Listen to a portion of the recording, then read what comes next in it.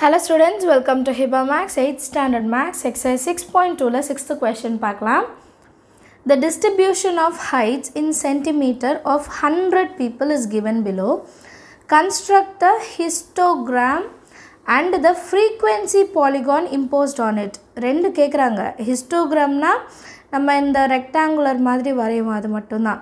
ஆனா இந்த frequency polygon இருக்கு பாத்தீங்களா? Frequency polygonனா இதோட சென்டர் பாயிண்ட்ல நம்ம பாயிண்ட் வச்சிட்டு இப்படி கனெக்ட் பண்ணுவோம் லைன் மாதிரி டிரா பண்ணுவோம் சரிங்களா இந்த क्वेश्चनக்கு ஹிஸ்டோகிராம் மட்டும் பண்ணிட்டு விட்டுட்டோம்னா மார்க் வந்து கம்மியா தான் கிடைக்கும் frequency polygon கேட்டிருந்தாங்கன்னா கண்டிப்பா அதுவும் செய்யணும் சோ இது வந்து क्वेश्चन நமக்கு கொடுத்திருக்காங்க height in centimeter இன்னொன்னு frequency 125 to 135 12 136 to 146 22 இப்போ இத கவனிச்சீங்கன்னா இங்க 135 இருக்கு இங்க 136 இருக்கு கண்டினியூஸாவே இல்ல இங்க 146 இருந்தா இங்க 147 இருக்கு இதுவுமே என்னது கண்டினியூஸா இல்ல இங்கேயும் கண்டினியூஸ் இல்ல சோ ஃபர்ஸ்ட் நான் என்ன பண்ணனும் கொடுத்திருக்க क्वेश्चனை ஹைட் எல்லாம் கண்டினியூஸா மாத்திட்டு அதுக்கு அப்புறம் தான் நான் கிராஃப்ல என்ன பண்ண முடியும் பிளாட் பண்ண முடியும் height எல்லாம் கண்டினியூஸா மாத்துறதுக்கு நான் முதல்ல அந்த heights மட்டும் எழுதிக்கேன் இது எப்படி கண்டினியூஸா மாத்தணும்னா நம்மளோட ஃபர்ஸ்ட் லிமிட் இருக்கு பாத்தீங்களா இந்த லிமிட்ல -0.5 பண்ணனும் அடுத்த லிமிட்ல +0.5 சரிங்களா சோ மைனஸ் பண்றது சைடுல செஞ்சு பார்க்கணுமா அப்படிலாம் வேண்டாம் ரொம்ப ஈஸி தான் 125 இருந்தா 124.5 ன்னு மாத்திருங்க ரொம்ப சிம்பிள் 5 னா 4.5 இது வந்து 135.5 அவ்வளவுதான் 135 இருக்கா 0.5 ஆட் பண்ணுங்க இப்போ அடுத்து 136 6 னா எப்படி மாத்தணும் 5 ஆ மாத்தணும் இல்லையா 6 னா 5 135.5 to 146 னா அந்த 146 அப்படியே எழுதிட்டு 0.5 மட்டும் எழுதிட்டா போதும் புரியுதுங்களா நம்ம வந்து சைடுலலாம் செஞ்சு பார்க்கணும்னே கிடையாது 7 னா 146.5 இது 157.5 அடுத்து அப்படியே நீங்களும் எழுதுங்க 157.5 to 168.5 அடுத்து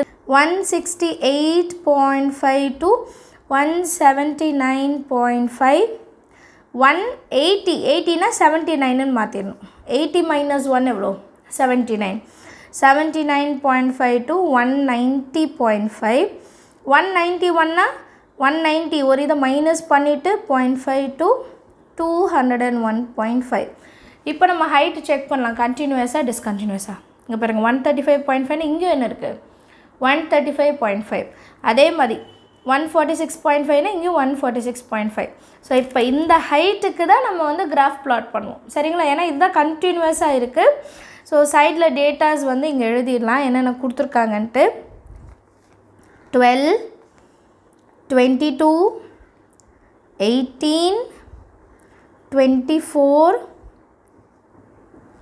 அடுத்து வந்து 15 7 இந்த வேல்யூஸ் வச்சு தான் நம்ம கிராஃப்ல பிளாட் பண்ண போறோம் சோ கிராஃப் பிளாட் பண்ணுறதுக்கு ஆல்ரெடி நான் வந்து ஸ்கேல் எல்லாமே எழுதிட்டேன் சரிங்களா போன சம்ஸ்லயுமே நான் ஃபர்ஸ்ட் எழுதிட்டேன் ஸ்கேல் வந்து x ஆக்சிஸ்ல எவ்வளவு சென்டிமீட்டர்ஸ் வந்து நம்ம எடுத்துட்டு வரோம் அதுதான் இருக்கு height in centimeter இந்த சைடு வந்து number of people height வந்து 124.5 சோ இங்க முன்னாடி என்ன சொன்னேன் zigzag மாதிரி எழுதணும் சரிங்களா அப்படி எழுதிட்டு இது 135 146 157 168 179 190 எழுதிட்டேன் சோ ரெண்டுத்துக்கும் டிஃபரன்ஸ் என்னன்னா 11 வந்து டிஃபரன்ஸ் இருக்கு சோ x axis 1 cm வந்து 11 cm height difference அதே மாதிரி y axis பாத்தீங்கன்னா 5 10 15 20 தான் எடுத்துர்க்கேன் 5 5 தான் எடுத்துர்க்கேன் அதையும் எழுதிடலாம் y axis 1 cm is equal to 5 people இப்போ நம்ம plot பண்ணலாம் சோ ஃபர்ஸ்ட் பாயிண்ட் என்ன 124.5 ல இருந்து 135.5 க்கு 12 னா இங்க 10 15 இருக்கா நடுவுல 12.5 அதுக்கு ஒரு லைன் கீழ எடுத்துக்கலாம் சரிங்களா ஒரு லைன் கீழ வச்சிட்டு டிரா பண்ணலாம் அடுத்து 135.5 ல இருந்து 146.5 22 னா இது 20 இது 22.5 நடுவுல வரும் ஏனா 5 இருக்குனா பாதி 22.5 தானே சோ அதுக்கு ஒரு பாயிண்ட் கீழ சரிங்களா லைன் டிரா பண்ணிடலாம் நீங்க எல்லாம் பென்சில்ல வரைங்க அடுத்து தேர்டு ரீடிங் வந்து 18 15க்கும் 20க்கும் நடுவில் 17.5 வரும். அது கொஞ்சம் மேலே. சரிங்களா? ஒரு சைடு மட்டும் லைன் ட்ரா பண்ணிட்டு மேலே க்ளோஸ் பண்ணிடலாம். அடுத்தது 24 இது 25 இருக்குது. 25க்கு கொஞ்சம் கீழே. சரிங்களா? 25 வந்து டைரெக்டாக ஒரு லைன் இருக்குன்னா அதுக்கு ஒரு இது கீழே பாயிண்ட் வரைஞ்சிடலாம். அடுத்தது வந்து 15 டைரெக்டாகவே இருக்கும். இங்கே இருக்குது இல்லைங்களா? ஸோ இங்கே ஒரு பாயிண்ட் வச்சிடலாம். 15. அடுத்தது 7 10 and 5க்கு இன்பிட்வீன் வரும், நடுவில் வரும். அந்த பாதிக்கு கொஞ்சம் கீழே, ஏன்னா பாதி வரைக்கும் 7.5, அப்போ அதுக்கு கொஞ்சம் கீழே ஒரு 0.5 தான் டிஃப்ரென்ஸு. அடுத்தது வந்து 2 வந்து 5 0 to 5க்கு நடுவுலைக்கு கொஞ்சம் கீழே வந்து 2. இது ரொம்ப குட்டியாக இருக்குது. ஓகேவா?